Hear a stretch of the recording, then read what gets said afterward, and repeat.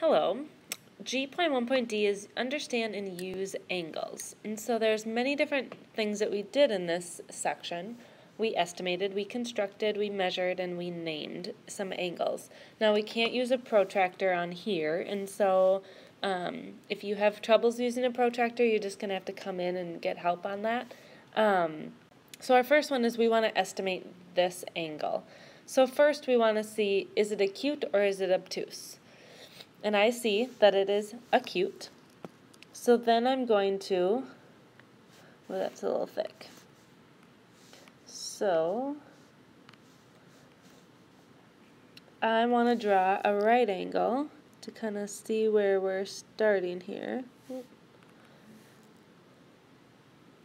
So that's close to a right angle, maybe not quite, maybe it's a little.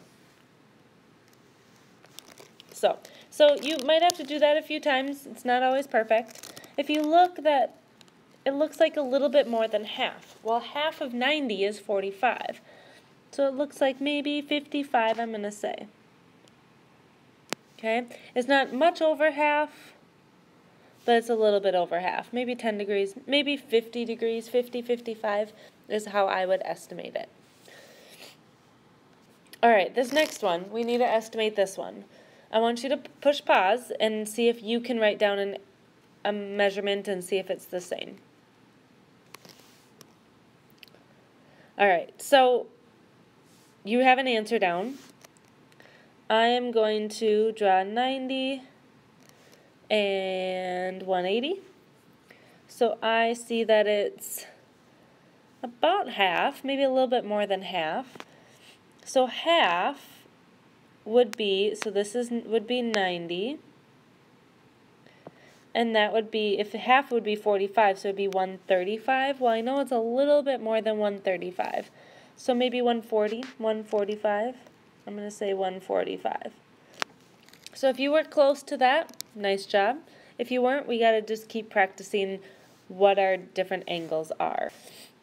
All right, we're going to talk about naming now. So name the highlighted angle. So remember, connect the dots. So we always want our vertex in the middle. So our vertex in this case would be E. So we could name it angle AED,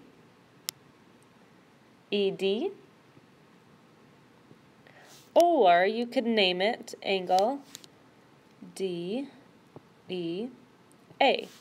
We start at one point, we trace it, go to the next one. Or we could start at A, go to E, and end at D. So that's how we name angles. Another way is we want to name, it said naming the right angle. So first we have to figure out what is our vertex. Our vertex in this case is N, so N will always be in the middle. And there's two ways we can name it. So first we have to figure out where is this right angle. Well, it is right here. So we want to highlight it. And then angle. Now N is going to be in the middle. So we're either going to start at I. So it'd be I, NK. Or we start at angle KNI. So either one works. Remember, it's connect the dots.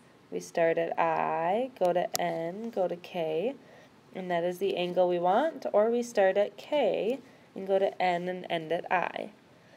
So that's a little overview of what goes into this standard. If you need help on the protractor, you got to come in and get some help in class.